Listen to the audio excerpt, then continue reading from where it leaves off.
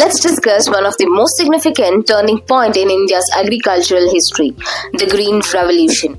This transformative movement not only helped India achieve food security but also modernized agriculture. Let's start with a simple question. What do you think the term Green Revolution means? The Green Revolution refers to a period during the 1960s and 1970s when India witnessed a significant increase in agricultural productivity due to modern farming techniques.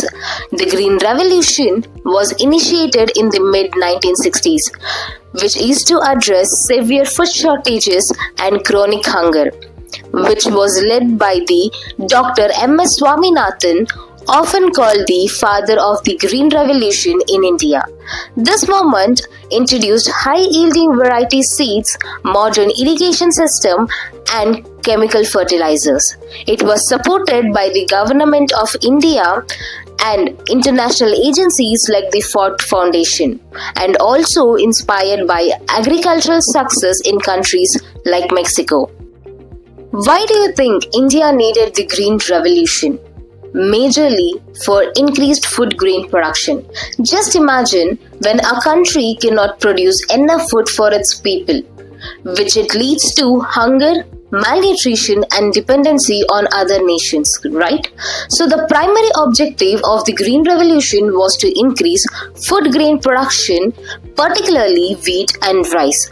These were staple crops for the majority of population in India, and it also aimed to become self-sufficient in food production and reduce the risk associated with shortages, because during the 1950s and 1960s, India depended heavily on food aid, especially through the programs like PL 480 from the United States.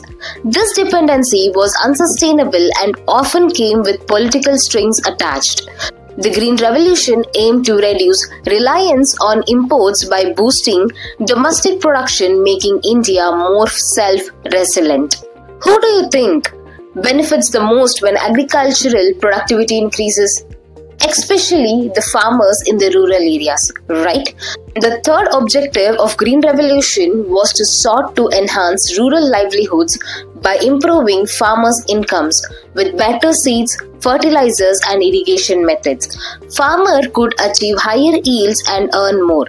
This not only improved their quality of life but also contributed to the overall development of rural India. Agriculture in India was traditionally labor-intensive and dependent on monsoon. The Green Revolution aimed to modernize agriculture by introducing advanced tools, technique and technology to make farmers more efficient. So this modernization made farming more efficient and less dependent on unpredictable weather conditions. Don't you think food security is important for a country like India? Yes, because food security ensures that everyone has access to sufficient and nutritious food, preventing hunger and malnutrition. Where in the India's growing population during the mid-20th century required a reliable food supply. So the Green Revolution aimed to ensure food security by increasing agricultural productivity.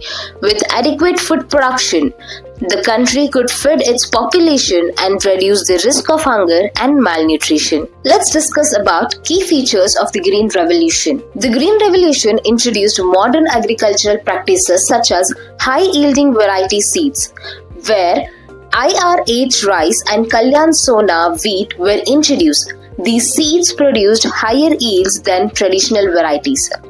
Secondly, chemical fertilizers and pesticides introduced, where chemical fertilizers boosted soil fertility while pesticides controlled pests and diseases. Irrigation infrastructure, which expanded irrigation systems like tube wells and channels, with advanced techniques like sprinklers were also introduced.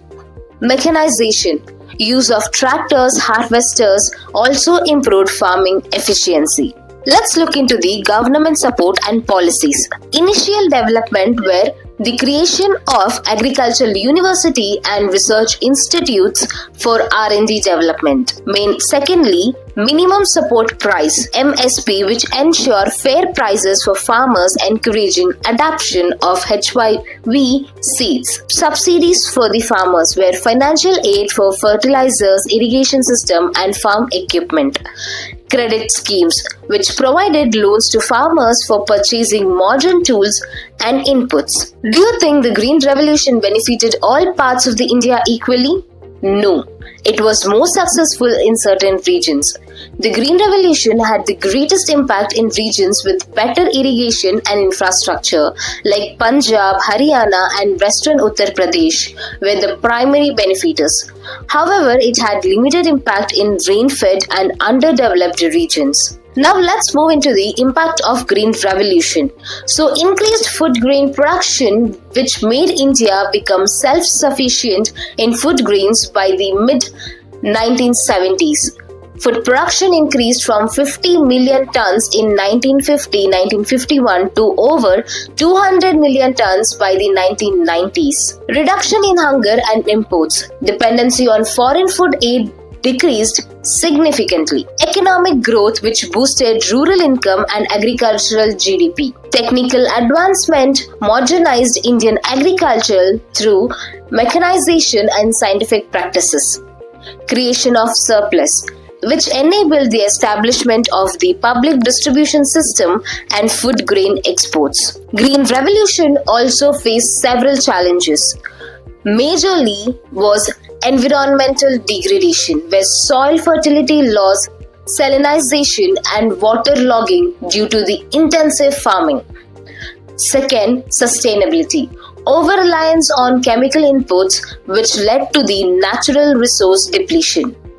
And marginalized farming. Small farmers struggled to afford HIV seeds, fertilizers, and machineries. Overproduction. Surplus grains led to storage and distribution issues. What steps can we take to address the challenges of Green Revolution? Primarily, promote sustainable agriculture by adapting eco-friendly practices like organic farming and integrated pest management. Secondly, diversify crops. Focus on pulses, oil seeds and horticulture to meet nutritional needs. Third, support marginal farmers by providing affordable access to technology and inputs for small-scale farmers. Improve regional equity. Extended agricultural advancements to underdeveloped regions.